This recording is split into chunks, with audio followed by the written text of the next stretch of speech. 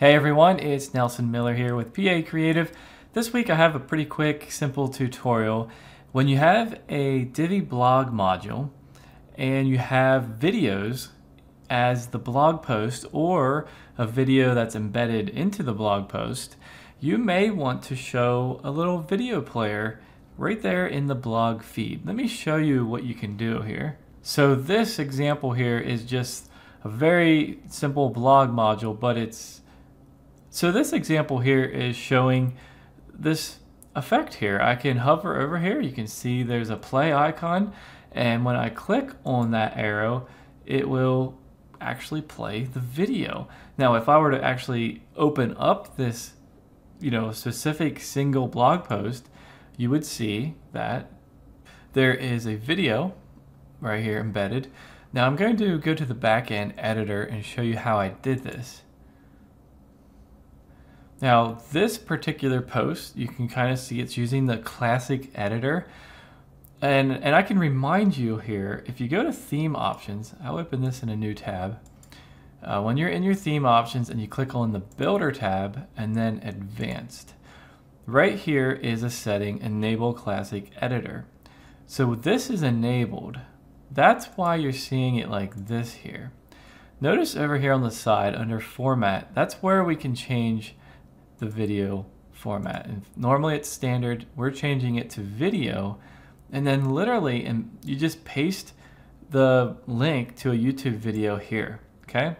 So what I'll do, I'm going to remove that, put it back for you, just so you can see how it looked before I did that. And now here you can see there's no play icon on this blog post. So back in the tutorial, the steps are written out here. Set up the blog module, make sure you have a theme builder template set up, and then set your post format. And that's kind of what I was showing you. So let's continue with that. So what I would do, locate your blog post. You can open it like this. You could go into your backend and open it. And then if I do this, I have to go to the backend. Now again, here is where I would change it to video, but then I need to actually paste the video in. So I would go over here to YouTube, and I'm using this classic example, copy this video URL and just paste. All right. Now I will update, and it will now appear over here in this nice overlay and icon format. Okay. The other thing, if you were using the block editor, let's say you did not have this enabled, you had this disabled. Okay. So it changes from this screen when you're using Classic Editor to this screen when you're using the Block Editor. So you can see it says Post Format, and you can select Video in the drop-down and paste your YouTube URL there, and it will work exactly the same. And I already showed you about adding the URL to the post. This is how it looks. I already showed you that, and that's kind of it. I told you this was going to be a quick, simple one, and that's it. All right, well, hope you like it. Be sure to let me know if you have ideas for new tutorials.